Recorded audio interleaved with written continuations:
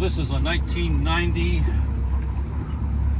Grand Craft built in Holland, Michigan. We're getting ready for our 30th annual Antique and Classic Boat Show.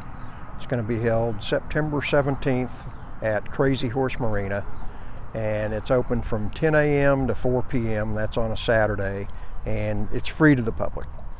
You know, this Antique Boat Society, I mean, it's an international organization, mainly in North America, but also quite a number of clubs in Europe as well.